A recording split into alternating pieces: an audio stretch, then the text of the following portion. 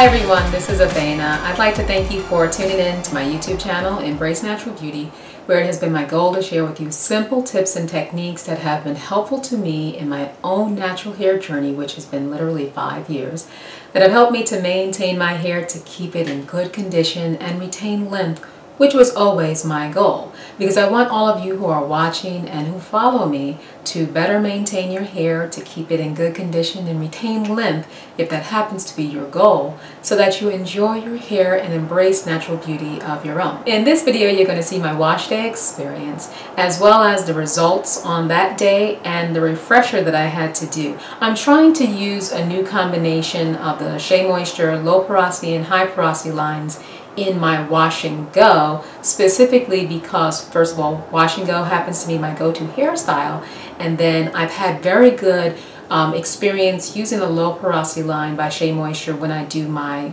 protective style and then twist it out, which I showed you in my previous video, the vacation hair protective style tips and so forth. So I did a live broadcast on Periscope in which I got some feedback from some of my followers who shared with me that they've been using the Shea Moisture low porosity leave-in detangler with other gels. Since the Wonder Curl Get Set Hair Jelly happens to be my go-to styler for my wash and go, I used that with my first impression of the low porosity leave-in detangler by Shea Moisture. So after the feedback that I got from one of my followers, I decided I would try the low porosity leave-in detangler with another gel to see if I would get a different result. And so you're going to see that here in this video. I'm super excited. I feel very optimistic that I'm going to find the right combination, and it's just a matter of time.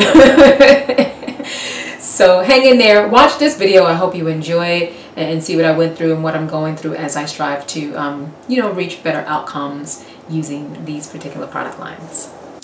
These are the products that I used on my wash day this week. They include, of course, the low porosity and the high porosity lines by Shea Moisture.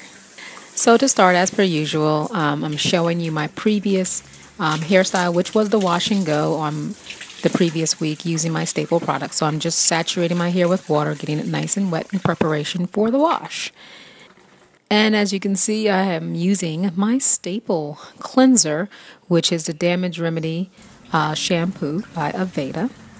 I like to give my hair what it's accustomed to before I introduce new products. So I'm just doing a gentle first wash with that, rinsing that off. And then I'm now introducing the Brilliant line, also by Aveda, into my wash routine because it contains a sulfate that I want to use in concentrate on my scalp. So now with my second wash, as you can see, I'm deliberately concentrating on and getting this all around my scalp and also giving myself a little scalp massage. I pull the product all the way through to make sure it removes any and all product buildup. Now here's the fun. I am using a co-wash, everybody, for the first time. Yes, I'm using this co-wash on the high porosity section of hair in the front. So it'll be concentrated only in the front. I'm preparing my hair for the detangling, but I'm not doing it as of yet. I'm just putting the product on the hair and put it into these Bantu knots. And now I'm going to concentrate on the back of my hair, which is where the majority of the low porosity hair is. Most of the root in the back of my hair in this portion needs special attention for low porosity hair. So I'm using the low porosity protein-free shampoo by Shea Moisture. And as you can see, I'm squeezing it through, making sure it's completely removing any and all product buildup, including all proteins. Now to deep condition, I chose to use the low porosity leave-in protein-free detangler as my deep conditioner. So I'm putting it on my hair and I'm detangling. And so I'm just going to take a moment here. Some folks asked me about this in my last video and also on my Instagram. That I just wanted to show you is the hair fall from just finger detangling. And so I'm going to show you the steps. I'm going to try and show you this as often as possible when I do these videos. I start with my fingers, then I move on to the wide tooth. And as I encounter tangles, I will take the comb out and detangle with my fingers. Then I go back with the comb.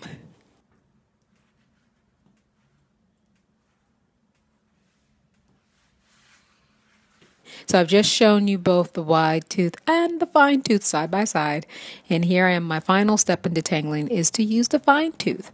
And the reason for using the fine tooth is because I'm going to catch more hairs that I would not catch due to the large spacing between my fingers and a wide tooth comb.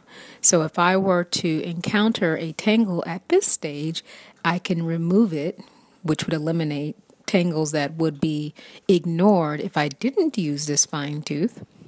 Additionally, any loose hairs that I can obtain, that I can catch, I'd like to get with that comb. So there were no tangles to show you.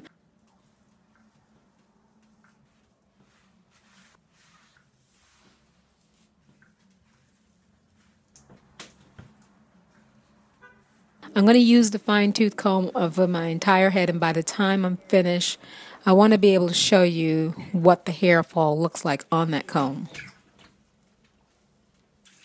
So now I'm going to the front portion. And remember, I had that co-wash on here, so I'm just wetting the hair a little bit so it can be a little bit more lubricated. Had to add some more product because it did kind of dry out a little bit. And now I'm going to do my finger detangling in the front. And I had an opportunity to show you a tangle that I came across while I was finger detangling. And so I just decided to go ahead and show you me detangling that in the front.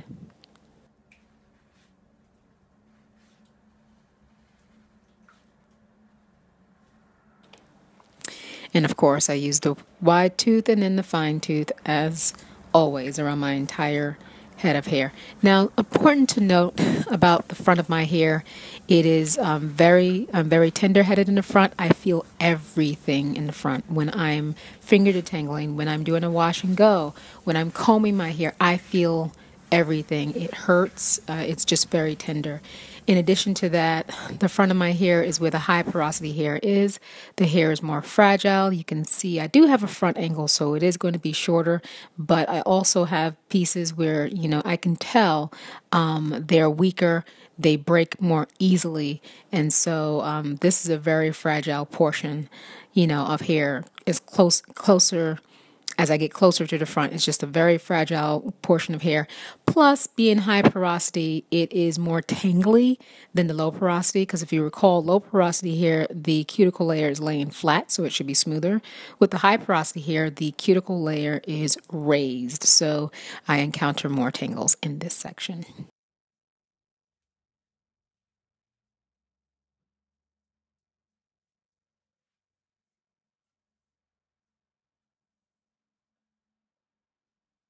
Great, so I wanted to show you that whole thing. I want you to take a look at my comb. I have used this comb all of the sections of my hair, and that's all the hair that I caught.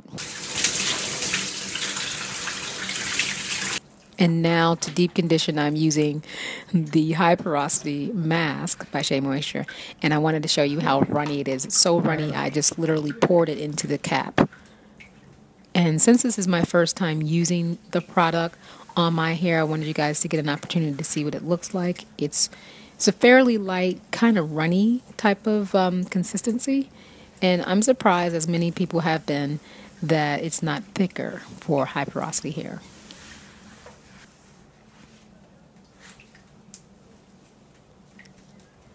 And so I'm pretty much going to do the same in the other side. And now I'm showing you my entire head is ready for deep conditioning. I went and sat under my electric heat cap, which I've shown you in previous videos. You can click on the link here to see what that looks like. Now, getting ready to style my hair. I was so excited because I remembered I'm not rinsing out the deep conditioning. I'm using the low porosity leave-in Detangler as my moisturizer, and I use the heat to help it penetrate deeper. So now I get to just style. So I'm using for the first time Aunt Jackie's Elongating Curl Jelly, and showing you the consistency, how nice and stiff it was. It's a really nice gel. It's not sticky, it's not tacky, it's very smooth and very easy to apply. And it lives up to its name. Look how long those hairs fell when I brought my fingers through. And now looking at the back, you can see how awful my part was that I selected for that portion of hair because I couldn't see it. That's okay, works just fine.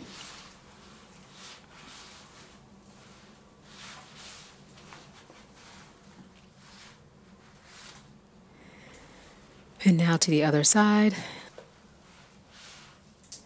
I was about to apply the gel, but I noticed that this portion is a little dry, so I'm going to add a little bit more of the low porosity leave-in detangler. And I think I went a little overboard because after I apply the gel, some of the moisturizer is seeping out and landing on top of it. So here's the gel.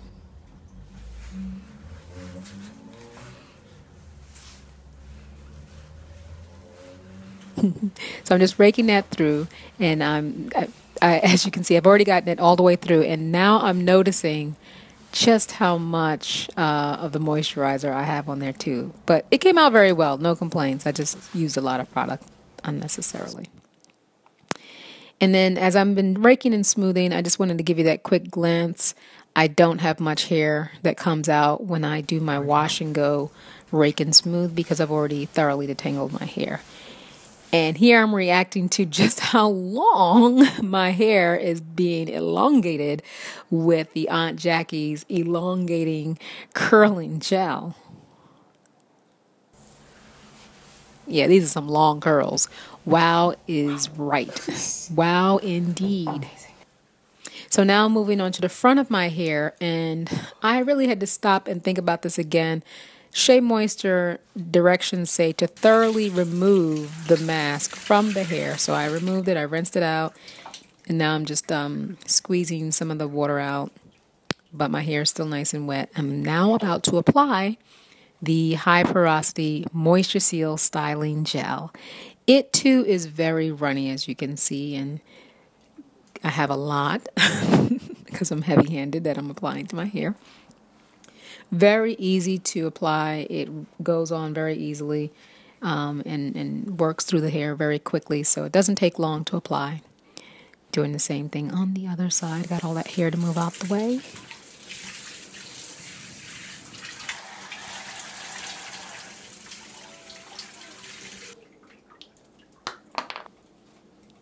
And so now that I'm raking that through, I worked on equal parts, so now I have to give myself my little side part that I like. And that's simple enough because it's not a very heavy gel. And then I'm just going to go ahead and blend my entire, head of hair, the parts that I couldn't see in the back.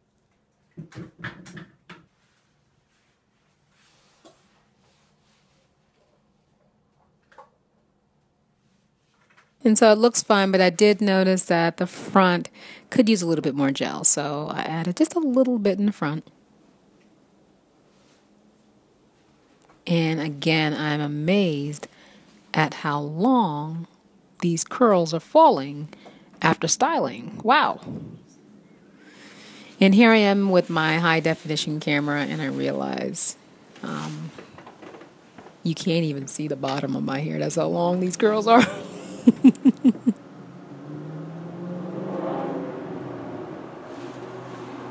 And it looks, looks pretty good. It felt great.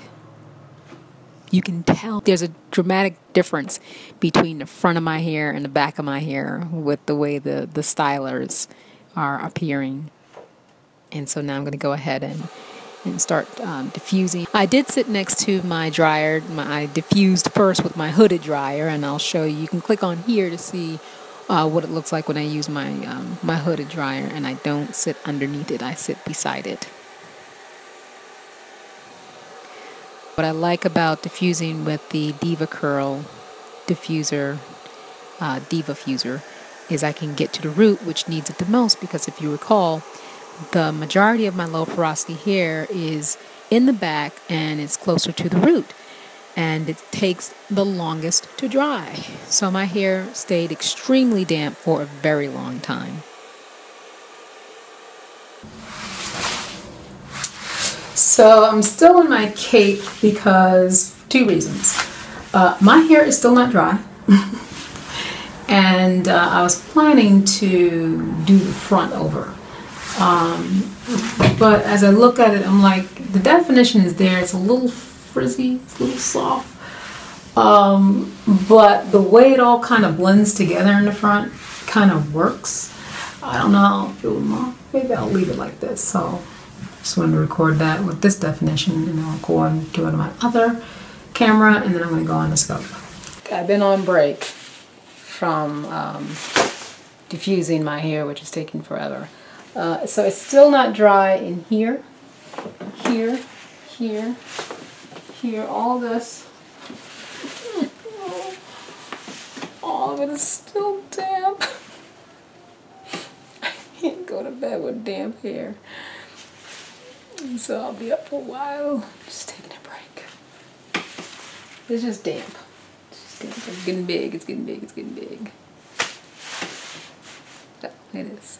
But it is long, very, very long. So I'm gonna go on the scope and talk to the ladies for a little bit. The ones who are awake.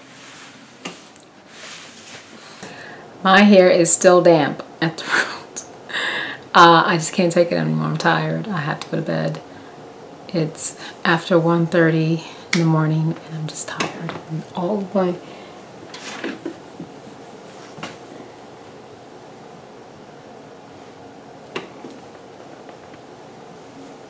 that's all damp. And so I went ahead to bed with my hair still a little damp.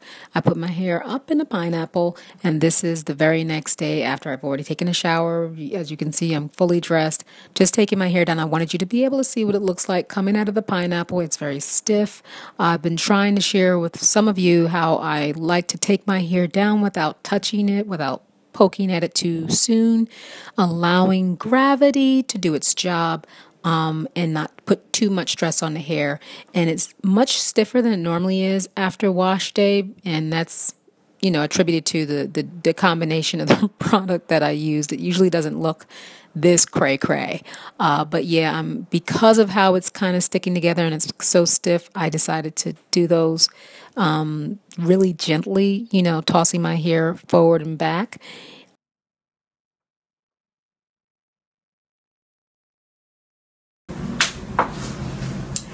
Okay, so notice how I gently did that.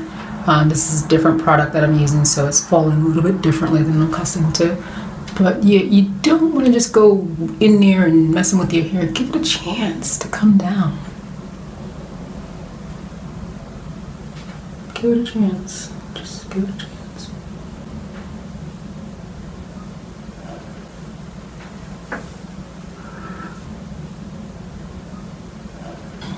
Oh well, so yeah, this is what it looks like now, and I'll show you guys. Because I'm not going to pull on it too much. I like for it to come down gradually. Right, so I was saying that I didn't want to pull on it any further. It hadn't been out of the pineapple that long, out of the scarf that long, so I really wanted to give it a chance to come down naturally. So I drove to the salon, which took, you know, me getting to work is less than 10 minutes. And so it didn't have much time to fall down. And again, granted, I'm just walking out the door, you know, to my car, and, you know, not too many people get to see how cray-cray I look. I'll just walk into the salon looking a little cray-cray, but that's okay. Anyway, yeah, I'm just, you know, gently touching it. You know, I don't like to pull on my hair if it wants to fall a certain way. I'd rather just let it be that way and rather than pull on it too much. So now I'm taking it outdoors so you can see, perhaps in a different lighting that's not directly into the camera, you can get a better sense of what my hair was looking like. It's still kind of hard, but here's another attempt.